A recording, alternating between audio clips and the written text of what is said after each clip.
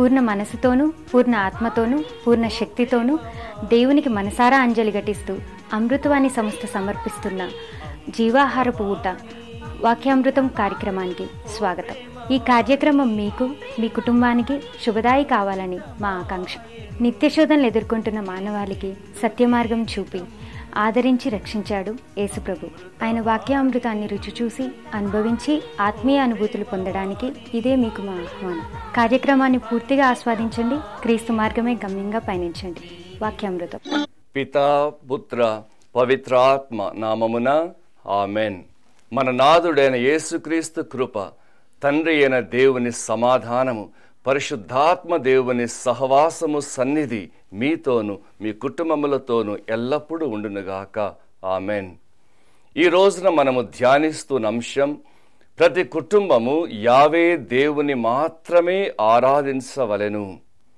ఈనాటి మొదటి పట్టణము యెహోషువ గ్రంథము 24వ అధ్యాయము 15వ వచనములో ఇలా వింటూ ఉన్నాం. నేను నా కుటుంబము మాత్రము యావేనే ఆరాధింతుము.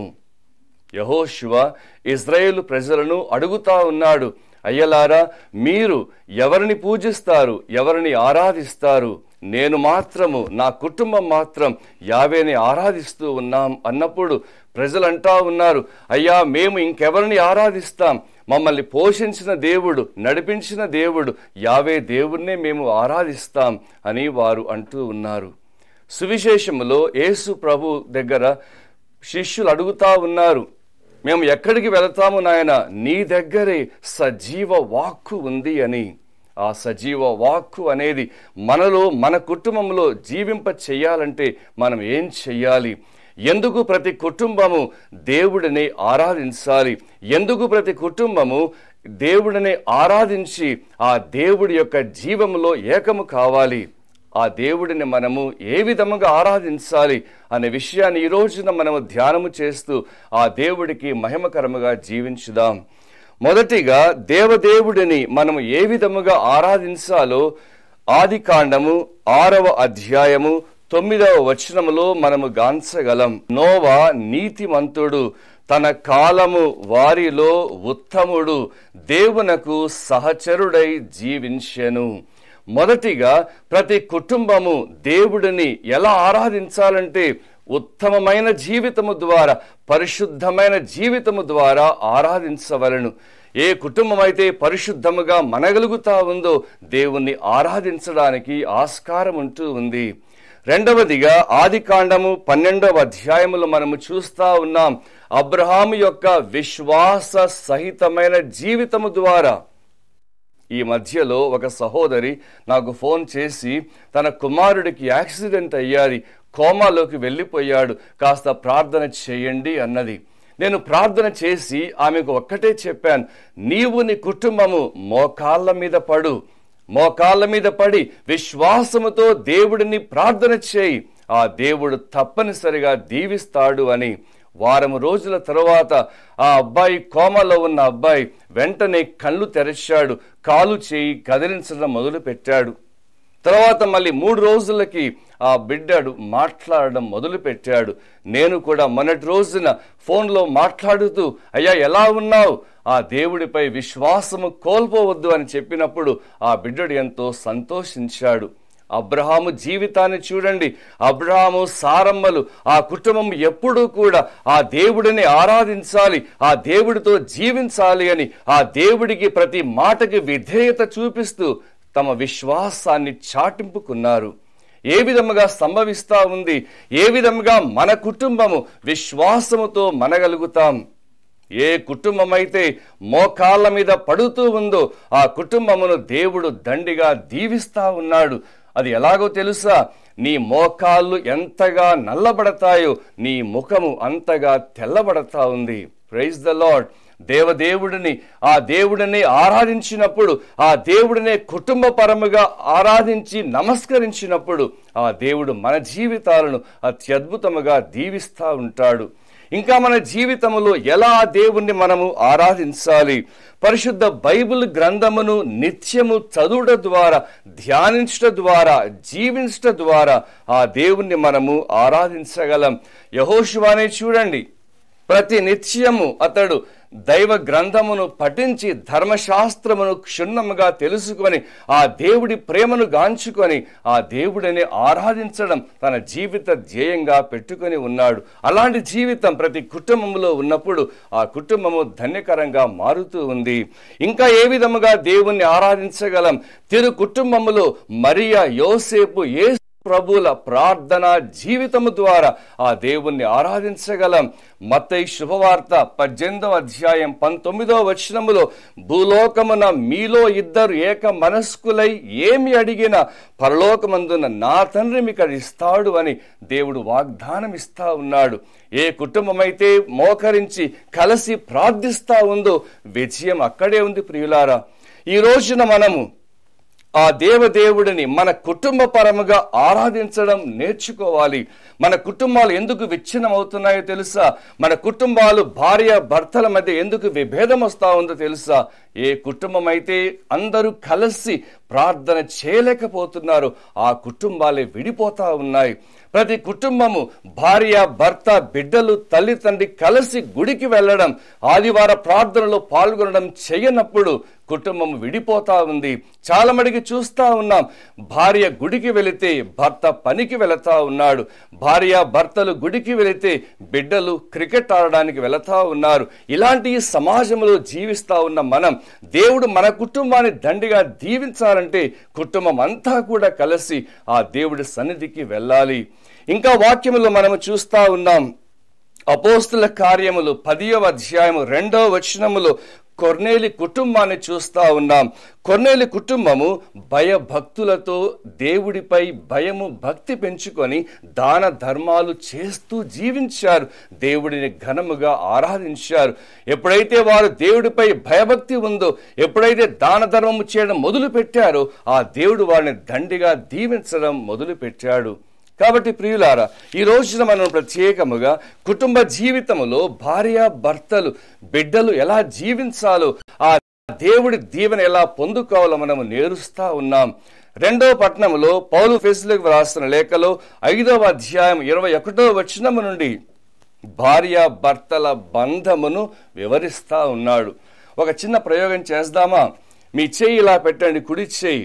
ఈ కుడి చేతికి ఉన్న వ్రేళ్లలో ఈ మొదటి వ్రేలు తల్లి తండ్రికి చిహ్నం, ఈ 2వ చూపుడు వ్రేలు నీ సహోదరి సహోదరులకు చిహ్నం, ఈ మధ్యమ ఏలు నీకు చిహ్నం, ఈ చివరి ఏలు నీ బిడ్డలకు చిహ్నం, ఈ 4వ వ్రేలు ఉంగరపు వ్రేలు ఇది భార్య భర్తలకు చిహ్నం. చేయండి నాతో పాటు మీరు కూడా. ఈ 2వ చేతిని కూడా ఇలా కలిపేయండి, మధ్యలో ఏలుని మరిచేయండి, వీటిని 5ంటిని ఇలా కలిపేసి చూడండి. ఇప్పుడు మనము వివాహము చేసుకున్న తరువాత తల్లిదండ్రులు వారి నుంచి వేరైపోతాం, దూరమైపోతా ఉంటాం. అందుకే ఈ వ్రేలు ఈజీగా మనము ఓపెన్ చేయవచ్చు. దాన్ని మళ్ళీ కలిపేయండి. చూపుడు వ్రేలు చూసి ఈ వ్రేలు మన యొక్క సహోదరి సహోదరులు, వీరిని కూడా మనము పెళ్లి అయిన తర్వాత వదిలిపెడతా ఉంటాం, మన జీవితం మనము జీవిస్తూ ఉంటాం. అది కలిపేయండి. చివరి వ్రేలు చూడండి, చిటికిన వ్రేలు, ఇది కూడా మన బిడ్డలు. ఈ బిడ్డలు కూడా వారు వివాహము చేసుకొని వెళ్ళిపోతా ఉంటారు, నీతో ఉండవలసినది ఒక్కరే. అది ఈ 4వ వ్రేలు చూడండి, ఆ ఉంగరపు వ్రేలు. ఈ ఉంగరపు వ్రేలుని ఇప్పుడు మీరు ఓపెన్ చేస్తానికి ప్రయత్నించండి. భార్య భర్తల బంధము అంటే అదే. భార్య భర్తలు అంటే ఏక శరీరము, ఏక మనస్సు కలిగి జీవించినప్పుడే, భార్య భర్తలుగా మీరు కలిసి ప్రార్థించినప్పుడే దేవుడు విజయాన్ని మనకు అనుగ్రహిస్తా ఉన్నాడు. ఎప్పుడైతే మన యొక్క జీవితంలో ఓ కుటుంబముగా కలిసి ఆ దేవుడి దీవెన పొందాలి అన్న ఆసక్తి మనలో ఉన్నప్పుడే ఆ దేవుడి కృప మనపై హేరాళముగా దించబడతా ఉంది. మన యొక్క జీవితంలో ఎప్పుడైతే మనము ఆ దేవుడిపై ఆధారపడడం నేర్చుకుంటామో, కుటుంబ పరముగా అందరూ కలిసి, ఎలాగైతే యెహోషువ అంటూ ఉన్నాడు, నేను నా కుటుంబము యావేనే సేవిస్తాము, ఆరాధిస్తామన్నారు, నీవు నీ కుటుంబము అలా చెప్పగలుగుతా ఉన్నావా? ఈ రోజున నీవు కుటుంబ యజమానిగా నీవుండి నీవు అనగలుగుతా ఉన్నావా, నేను నా కుటుంబము, నేను నా భార్య, నా బిడ్డలు కలిసి దేవుణ్ణి ఆరాధిస్తామని చెప్పగలుగుతా ఉన్నావా? ఎందుకు చెప్పలేకపోతా ఉన్నావు? ఎన్నో విధాలైనటువంటి వ్యసనానికి లోనై ఆ దేవుడికి దూరం అయ్యాం కాబట్టి. ఓ గ్రామములో నేను ఉన్నప్పుడు ఓ సహోదరుడు తాను బావుగా త్రాగుడి వ్యసనానికి బానిసయ్యాడు. ఆ బిడ్డతో అన్నాను, ఎందుకే ఇలా త్రాగుతా ఉన్నావు?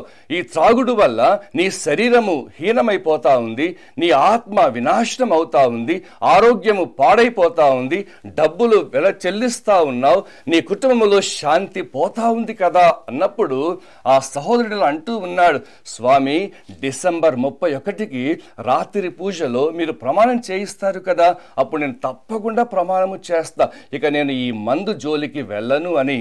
31వ తారీఖు వచ్చేది. 31వ తారీఖు వచ్చినప్పుడు నేను ఆ బిడ్డకు చెప్పాను, అయ్యా నీకు గుర్తుంది కదా? అవును స్వామి, చాలా బాగా గుర్తుంది, ఈ రోజు రాత్రి ప్రమాణం చేయబోతా ఉన్నాను అన్నాడు. సరే, చాలా మంచిది అని ఆ రోజు రాత్రి 31వ తారీఖు రాత్రి అందరితో ప్రమాణం చేశాం. ఎవరెవరు ఎలాంటి చెడుని విడగొట్టాలి, విడిచిపెట్టాలి అని అందరూ ప్రమాణం చేశాం.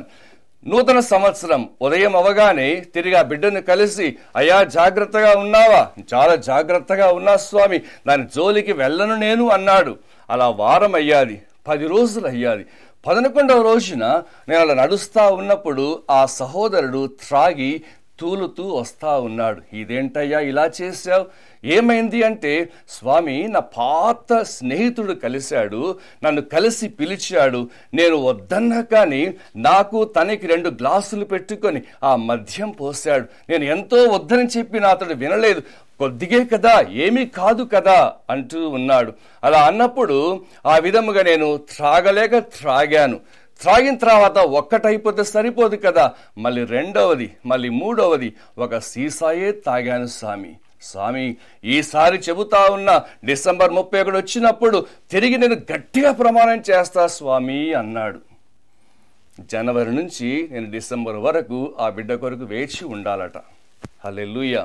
ఏ కుటుంబం అయితే దేవుడితో జీవించడం మొదలు పెడతా ఉందో, ఏ కుటుంబం అయితే ఆ దేవుడిపై ఆధారపడుతూ ఉందో, దేవుడు ఆ కుటుంబాన్ని ఘనముగా దీవిస్తా ఉన్నాడు ప్రియులారా. అయితే మనం యావేనే దేవుడిని ఆరాధించినప్పుడు మనకు లభించేదేంటి? ఎన్నో బహుగా దీవెనలు మనపై కృమ్మరించబడతా ఉన్నాయి. లూకాసు వార్త 19వ అధ్యాయం 9వ వచనములో ప్రభు అంటా ఉన్నాడు, నేడు ఈ ఇంటికి రక్షణ వచ్చింది అని. ప్రియులారా, ఈ రోజు నీ వాక్యం వింటున్న నీ కుటుంబానికి కూడా ప్రభు ఇదే వాగ్దానం ఇస్తా ఉన్నాడు. నీకు, నీ ఇంటికి ఈ రోజు రక్షణ వచ్చేది, ఆనందముగా స్వీకరించు, కుటుంబం అంతా కలిసి ఆ దేవుడిని గొప్పగా మహిమపరచు. రెండవదిగా అపోస్తుల కార్యము 16వ అధ్యాయం 34వ వచనములో చెరసాల అధికారి ఆనందభరితుడయ్యాడు. ఎప్పుడైతే ఆ కుటుంబము దేవుడిని ఆరాధించడం మొదలు పెట్టాదో ఆనందభరితుడయ్యాడు. చివరిగా కొర్నేలి యొక్క జీవితం అపోస్తుల కార్యము 10వ అధ్యాయం 30-31లో మనం వింటా ఉన్నాం. ఈ కొర్నేలి దైవ దర్శన వరాన్ని పొందుకున్నాడు. చూసారా ప్రియులారా, ఎప్పుడైతే దేవుడిని మనము మోకరించి ఆరాధించి స్తుతించినప్పుడు ఆ దేవుడు మనల్ని చేయి విడువడు, నిత్యము దీవించి భద్రముగా కాపాడుతూ ఉంటాడు. మరి ఇప్పుడు ఆ దేవదేవుడికి, ఆ కృపగల తండ్రికి చిన్న ప్రార్థన చేసుకుందాం. అందరం కళ్ళు మూసుకొని ఆ ప్రభు యొక్క దివ్య నామాన్ని స్మరించుకుంటూ నీ కుటుంబం కొరకు ఇప్పుడు ప్రార్థన చేయి. గొప్ప దీవెన మన కుటుంబాలకు ఆ దేవుడు అందిస్తా ఉన్నాడు. తండ్రి అయిన ఓ దేవా, మీ యొక్క దివ్య నామాన్ని ఘనంగా స్తుతిస్తా ఉన్నాం. కుటుంబ వ్యవస్థను ఆరంభించి కుటుంబ జీవితమును దీవించి ప్రతి కుటుంబమును ఆనందభరితము చేసే గొప్ప దేవ, నీ నామానికే మహిమ నాయన. ఈ వాక్యం వింటున్న ప్రతి కుటుంబమును ఇప్పుడు దీవించు నాయన. ప్రతి కుటుంబము చుట్టూ అగ్ని కంచె వేస్తున్న ప్రభువా, యేసు రక్తాన్ని ప్రతి కుటుంబంపై ప్రోక్షిస్తా ఉన్నా నాయన. ప్రతి కుటుంబము నిన్ను తెలుసుకొని నిన్నే ఆరాధించి నీ యొక్క దీవెనలు అత్యధికముగా పొందుకొని పరలోక మహిమను గాంచే కృప అనుగ్రహించుమని మా నాథుడైన యేసు క్రీస్తు ద్వారా ఈ మనవి చేయుచున్నాము తండ్రి, ఆమేన్. ప్రియమైన దైవ బిడ్డలారా, నేను దేవుడి కృప వల్ల డివైన్ వర్డ్ సెంటర్ ముత్తంగిలో సేవ చేస్తూ ఉన్నాను. ముత్తంగిలో ఆ దేవుడి యొక్క ఆశీర్వాద బలం వల్ల యథావిధిగా అన్ని కార్యక్రమములు, అన్ని ఆధ్యాత్మిక కార్యక్రమములు సజావుగా కొనసాగుతూ ఉన్నాయి. దైవ వాక్య పరిచర్య, వడకము పరిచర్య, మ్యాగజైన్ పరిచర్య, అన్నీ కూడా యథావిధిగా నడపబడతా ఉన్నాయి. దేవుడి యొక్క ఆశీర్వాదం ఎక్కడికి వెళ్ళిపోదు. ఆ స్థలం అంతా అభిషేకించబడిన స్థలం. ఆ దేవుడి దగ్గరికే మనం వెళ్తా ఉన్నాం. కాబట్టి ఈ రోజున ఎంతో ఆనందముగా ప్రేమతో మిమ్మందరినీ ఆహ్వానిస్తా ఉన్నాం. వడకమునకు రండి.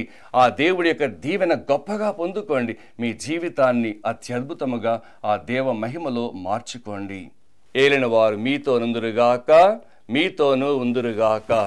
సర్వశక్తి గల సర్వేశ్వరుడు పిత, పుత్ర, పవిత్రాత్మ మనందరినీ ఆశీర్వదించి మన కుటుంబములను దీవించి సంరక్షించి కాచి కాపాడుదురుగాక. ఆమేన్. అమృతవాణి ఓ ప్రేమవాణి, ఓ ప్రేమవాణి, అమృతవాణి, అమృతవాణి, ఓ ప్రేమవాణి, ఓ ప్రేమవాణి, అంకితమాయెను నీ నిండు జీవితం. అమృతవాణి, అమృతవాణి, ఓ ప్రేమవాణి, ఓ ప్రేమవాణి, అంకితమాయెను నీ నిండు జీవితం.